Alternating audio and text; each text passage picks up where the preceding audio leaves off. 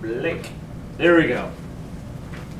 So yes, last week you guys have talked. Now we know how to move the robot. We know how to get it in position. We know that these 6 joints that can move around based upon what you do on a teach pendant.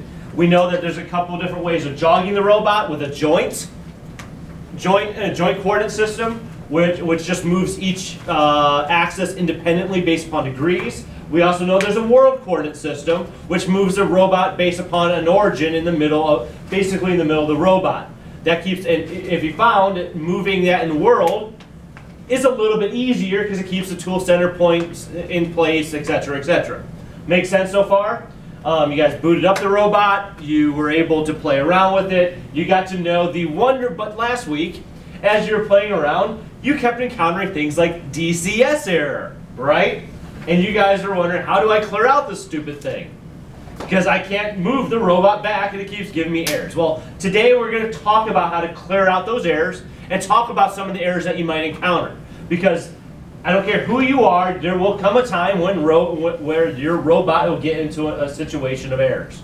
Okay? And so these are some of the errors that we're going to talk, how to recover. The singularity issue, I kind of touched on that last week, but I want to talk about it more because you might not have encountered it last week. How to cover DCS faults, because you guys experienced that in spades last week, as well as what a chain failure detection error is. So, errors can arise for multiple reasons. One, it could be a hardware issue. Quite frankly, a hardware issue. One of the most, not common ones, but ones you might experience is batteries going dead. That's a hardware issue, not a software issue. It's not programming. It's some physical component went bad. Sometimes a switch goes bad. It happens. So the Fanuc system is set up to do diagnostics on things to know if there's a hardware issue that goes bad sometimes, or something isn't acting like it should. So hardware issue is like a broken cable or a tool's not connected right, something like that. Software issues, that's because incorrect programming. Maybe someone came in on third and started mashing buttons because they want to show off to their 3-year-old that, hey, look, Daddy can program a robot, and kids, they can do amazing things. They can call 911 when the phone's locked.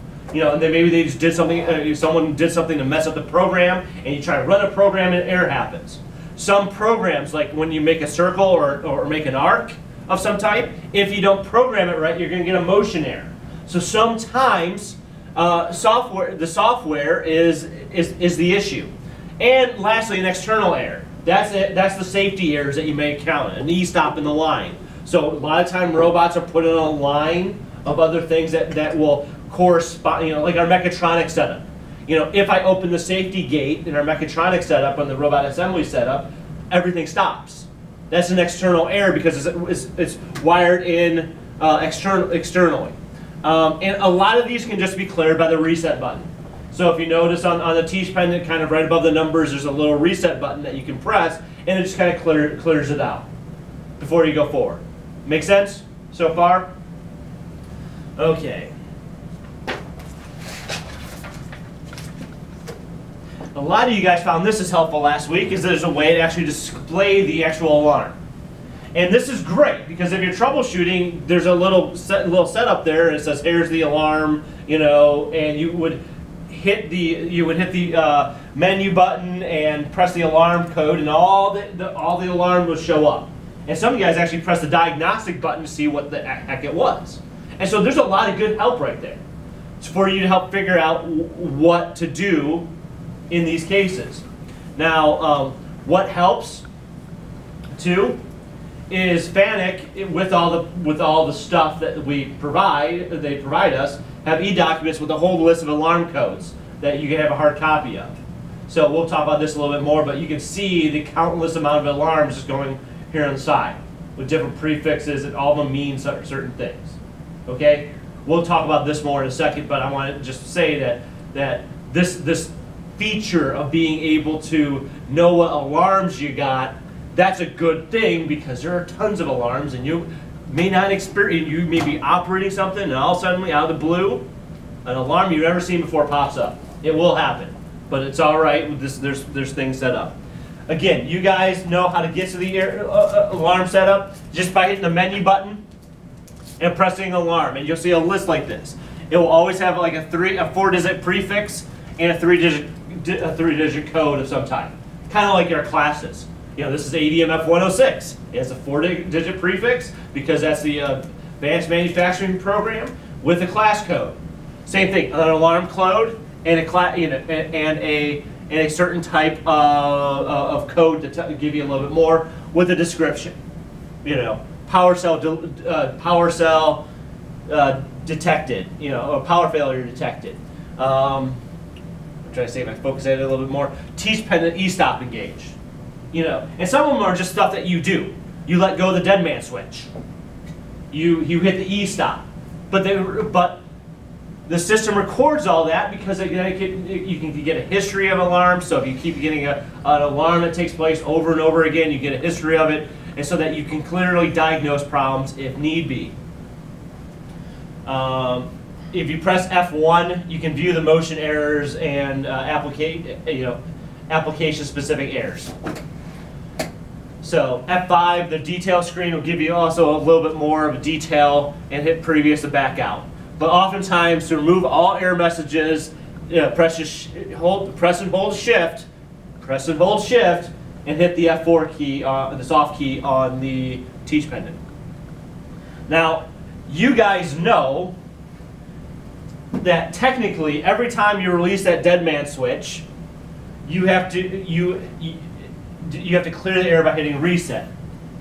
Now on both robots, though, I enabled the system variable to say that the dead man switch will automatically reset when you press it again. It makes things a little bit easier. It is an option that we can do. I can show you how to get there maybe in later when we talk about system variables. But you know, I have now when you release an e-stop, it will denote that the e-stop is released as an error. But when you press in the e-stop, the dead man to the middle position, it'll automatically clear it out. You don't have to hit reset and then clear. You know, I'm saving that 0.001 seconds. It'll go a long way. So, but again, by default, when you release the dead man, press it again. You must press reset default and then press the dead man on. See, and it can get you're in a hurry if you don't hit that reset first, and then that's why I kind of made that parameter or that system variable automatic reset makes life a little bit easier. But no, if you go to a Fanuc out in the field, that's the case. So we make things easier, but it could be established that you have to hit reset and then the dead man out in the field if you go somewhere that has Fanuc robots that hasn't had that disabled. And if you want to talk with your boss and say, hey, this is a better thing to disable it, that's a conversation with them. But I'm saying that's default in the field. Make sense? Okay. So far, any questions? Everyone's favorite, the DCS. As we talk about, that's dual check safety. It monitors the speed and position of the robot, make sure it's not coming into contact with anything. You know, you can actually pull this up on the controller, what the DCS looks like. There's a way to do that with our type of teach pendant, to be able to pull that up and see what things look like in a 4-dimensional space. We'll maybe get to that eventually. But when you have a DCS error, so you're going around and all of a sudden you don't see that your robot rotates too far and it gets into that DCS zone, and it causes a DCS error. To reset it, you have to let go of everything. I would, let go of everything. You may, let go of everything. Again, re-engage the dead man, and then hold down shift and keep holding it. Reach over, hit the reset button, keep holding shift. The big thing is keep holding shift. And then you jog the robot out of danger. So when you're moving, it's important to know how you're moving and what way you're moving, because if you know that you were pressing, the last button you were pressing was Z+, and it got you into danger, what button should you press to get out of danger, to get out of that DCS error? Z-. So when you jump, I know you can get in this tunnel vision of like, okay, how do I get out of this? And you guys are experiencing that last week because you're new to jogging. And so that moment you have to stop and think, okay, I was rotating I was rotating the third joint, I was rotating my fourth joint, and that was the last thing I was moving, and that caused a DCS error. So the way to get out of it is go back out of that position. So when you're jogging, don't become a mindless automaton and just pushing buttons like it's a video game. You have to have some recognition of what you're doing, so that if you encounter a DCS error, you can go back. But the biggest thing is, and this is the big thing, because we want to let go of stuff. So once we hit that shift reset, we let go. But the system, because when you hit the shift, it kind of sends a signal to the system saying, I can move. And once you lift off that shift, it goes back into DCS error state. So when you hit the shift reset, and it'll go then green up at the top, you're good to go. Move it out, and then don't get to that position again. Today, when we talk about tool center pointing and user frames, there could be a point in which you get a DCS error. So that is fun, and we can talk about that. Whenever you say shift and a key, you mean at the same time? Yes. So holding down shift and then hit reset. And then finger off reset and keep holding down shift while keeping the dead man enabled.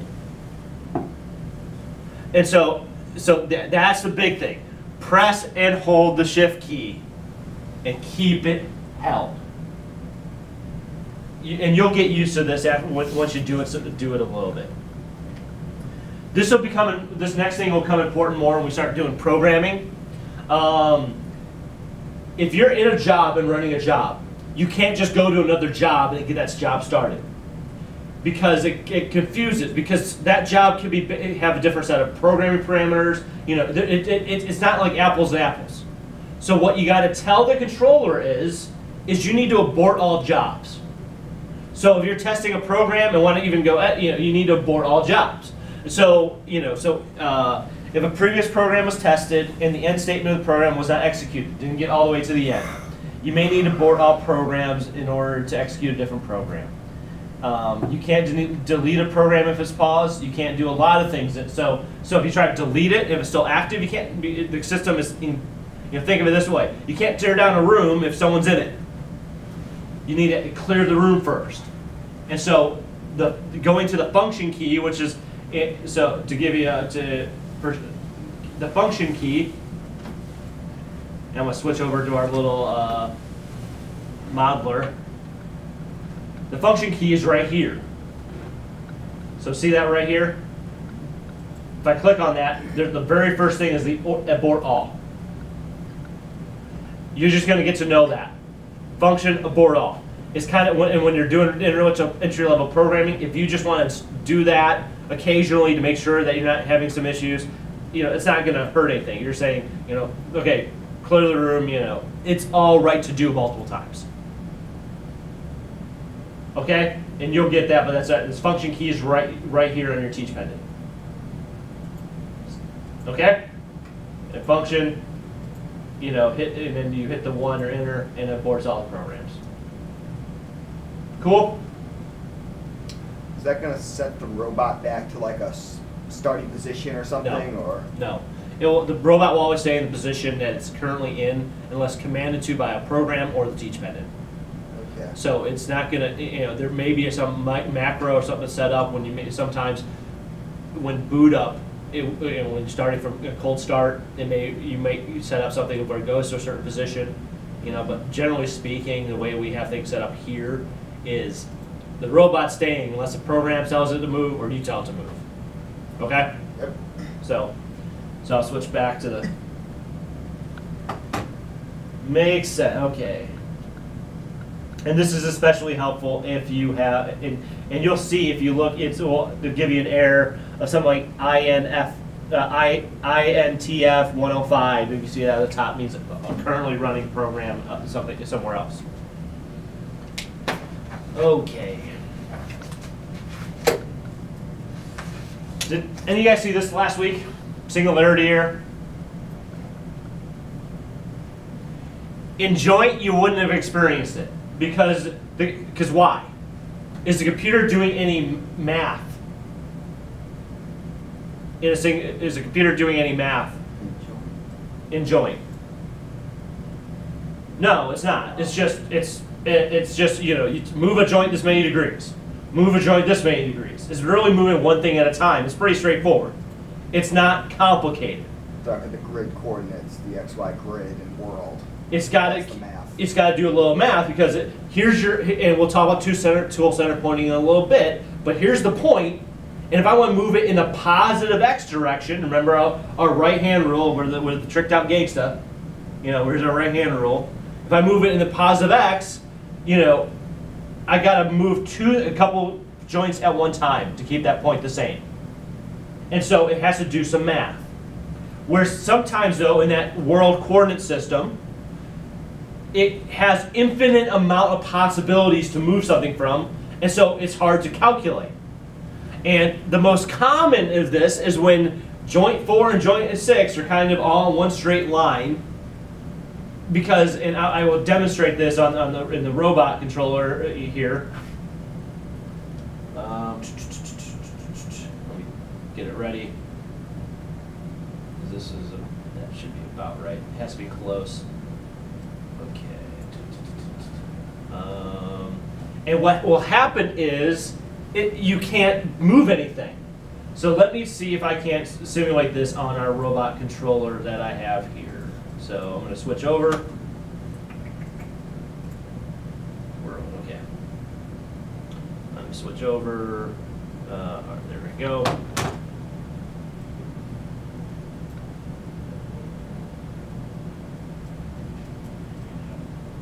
So I have this robot here. It's quasi-straight.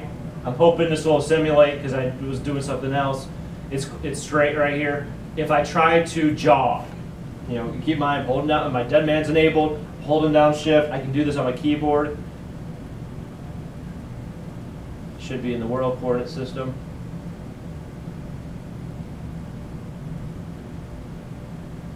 And you can see it's moving, but it may not be straight enough. Ah, there it is.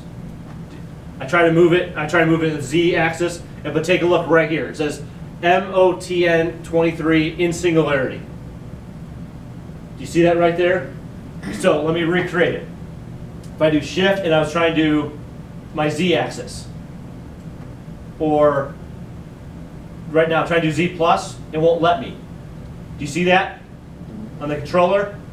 Because it's in singularity. How to fix that? I would switch over to the joint coordinate system, and I would rotate the 5-axis, joint 5, slightly up or down in one direction, kind of a 5-degree angle, like this. And now if I go over to my coordinate plane, so, you know, world coordinate plane, I should be able to do Z plus. See, look, now it's moving, where before it wasn't. See that simple fix? And it keeps that tool center point the same. Make sense? Any questions? Wait, just switched on the wrong RV1. There we go. Okay. And that's exactly what it said. And you can see a demonstration on that slide right there what that looks like when, you know, 5 is